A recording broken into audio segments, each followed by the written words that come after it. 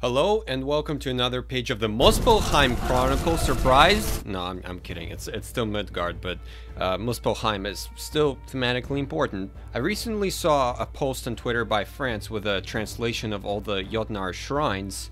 This is nothing new, the shrines have been examined and discussed to death, but something caught my eye. Groa's shrine, like many others, shows Ragnarok, but something about this one stood out. The image of the army fighting the Aesir is labeled as the Sons of Muspel.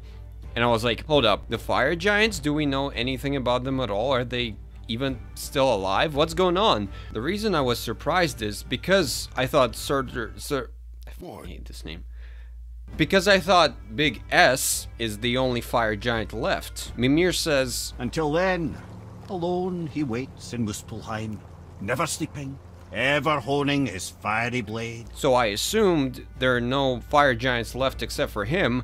There is so much talk about the Giants of Jotunheim, the backstory of their civilization, destruction and isolation. I didn't mean for that to rhyme, that's pretty cool actually. But we know absolutely nothing about their fiery brethren, so I assume they're all dead, especially because there's no hint of them in Muspelheim, so naturally the shrine threw me off. If the Fire Giants are going to fight at Ragnarok, where are they? What's even more confusing is how misaligned the interpretations of Groa's visions are. Unlike most other shrines, we have another source for Groa's story in the Lost Pages podcast, which details Groa's Ragnarok vision. She saw the worlds plunge into a bitter, 3-year winter. She saw the sky split, and the realms began to tremble and quake.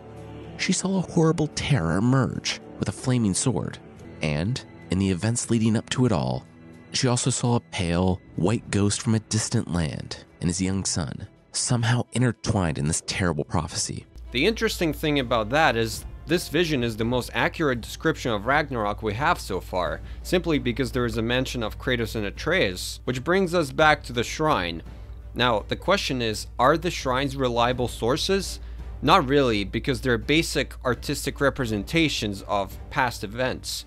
On Groa's Ragnarok shrine, we see the Muspelheim giants, but not Big S, who was clearly mentioned in Lost Pages, and of course, Kratos and Atreus are not here either. My interpretation is this.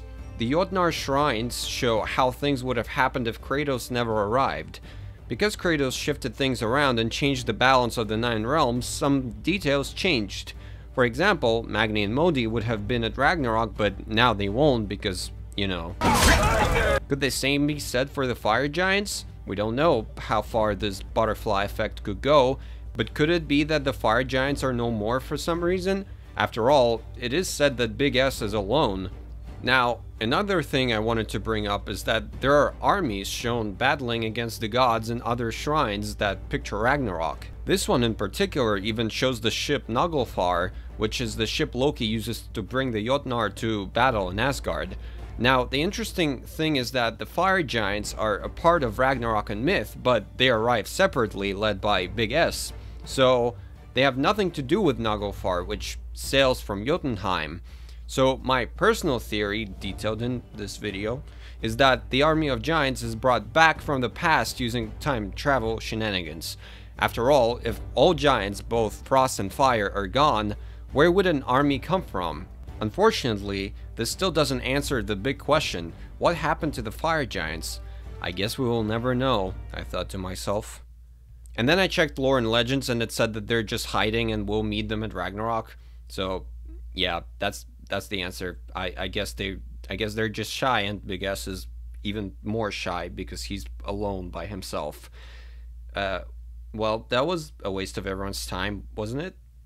Well, not really, because the Naglfar question still remains. It is famously the ship that delivers the giants of Jotunheim, not Muspelheim, and if so, will we still see the return of the Jotnar as well as meet the Fire Giants properly? Very, very interesting situation here. What do you think? Why is so little known about the Fire Giants? Do you think that means that the Jotunheim giants will not return? Why won't Odin and Thor just kill Big S now before Ragnarok so he doesn't end Asgard? I guess that's a separate topic altogether. Let me know what you think. As always, thank you for watching and see you next time.